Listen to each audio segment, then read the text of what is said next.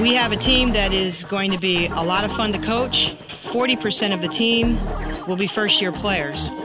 Losing 5 players from last year's team, a good deal of scoring, a good deal of rebounding, a good deal of leadership is going to be tough to replace in this year.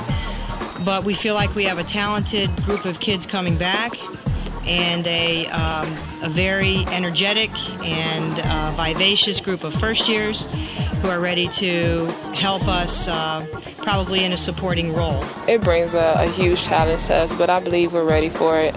With the 5 players that graduated last year, we have big shoes to fill, and with all the upperclassmen, I mean, we're ready for it.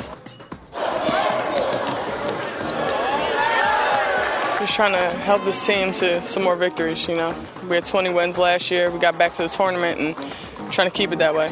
Coach was there for 20-some years and trying to keep that rolling, trying to help these first years develop, We have 5 of them, so getting them to be ready to make contributions to this team and to get some wins, have fun.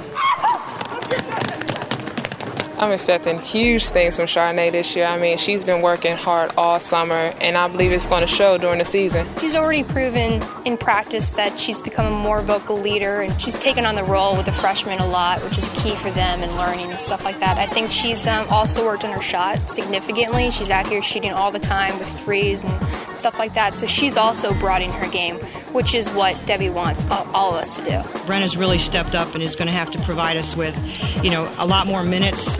And I think she's really ready to be a leader on the team as well. Brenna is going to surprise a lot of people. You can tell that she worked very hard in the offseason, not only on her shot, but off the dribble too. The 6 players that play a lot in the upper class, they're very ready to start the season, and they're very, very prepared.